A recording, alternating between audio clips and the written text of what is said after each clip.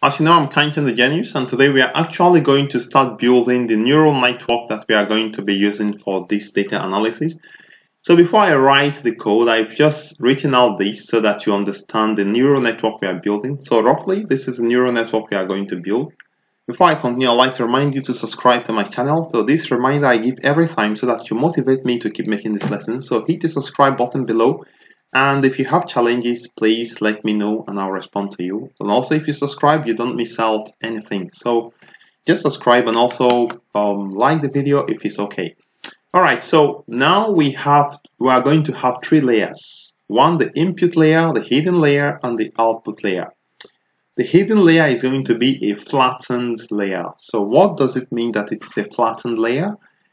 The input layer is flattened into 784 nodes.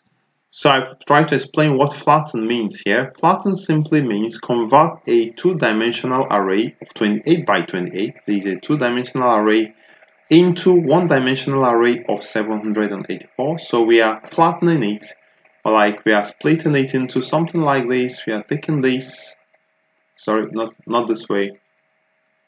Okay, maybe it could also be. So we are taking something like this and stacking it on top of each other like this and like this, and then we have just one-dimensional array. So we pull out this, pull out the second one, pull out this, and stack them on top themselves, and then that is what we call flatten. If we do that, we are going to get this number 28 by 28, which gives us 784 input nodes. Take note of that. So this is what the input is going to be. The hidden layer is going to be 28. It will be 128 in number. So this is also going to be a dense. This is not going to be a flattened layer, but a dense layer, and we are going to be using the function dense to create it. The 128 nodes in the hidden layer will be activated using the ReLU function. So ReLU is an activation function as well. Then we have the output layer. The output layer now is 10. It's only 10, 0 to 9. So each of them, for any input, we are going to activate one of these outputs, which should actually be 0 to 10, 0 to 9 for whatever it represents. So if we feed in one image of 28 by 28 image, flattens, passing through the hidden layer, is going to spit out only one single output, which is 0 to 9, which represents the class that this image belongs. Alright, so let's build this network. Actually, the code is actually not too difficult to follow, so let's build it. I hope you understand my explanation. So let's call it model, and we are going to be using Keras to build this model. And the function in Keras is called sequential. Alright, so at this point, we now need to specify inside square brackets the layers of our network. For clarity, I'm going to just make a space. So I'm going to create this one, layer 1, layer 2, and layer 3. So the first one is, I'm going to use Keras dot layers. And now I'm just going to put a comma here and repeat the same thing.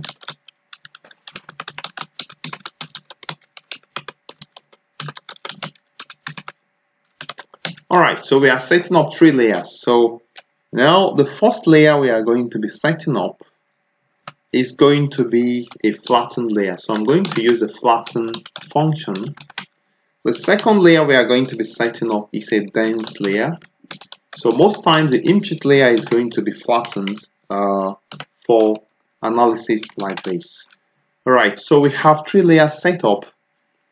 Okay, so if you are using a flattened layer, you need to specify the two-dimensional array that is going to be flattened to a one-dimensional array. To specify that, you are going to use a function called input shape, input underscore shape, and you specify the shape, which is 28 by 28. Alright, so this is our input. It's going to be flattened to yeah, this is going to flatten to 784. Right, so So this, we have 128, and activation, you need to specify the activation to be a ReLU. The ReLU means rectified linear unit. Is an activation function that is very effective. And the output layer is going to be 10, 10. And activation is going to be soft max. Alright. Alright, so we've set up the layers at this point. So now I'm going to check if it works. So I'm going to simply run this code and it's going to generate the model. For now, if we generate this model, it's not optimal. It has to be optimized and trained as well. But for now, we've set up the layers. More like we've just built this. What you see here in this place, we have built it at this point. So I'm going to run it. If it runs perfectly, then we'll be ready to move on to the next part. So it says input shape not defined. Input shape not defined. So where is this problem coming from? Input shape not defined. Let me see. I'm missing out something. Input shape not defined. So input shape should be.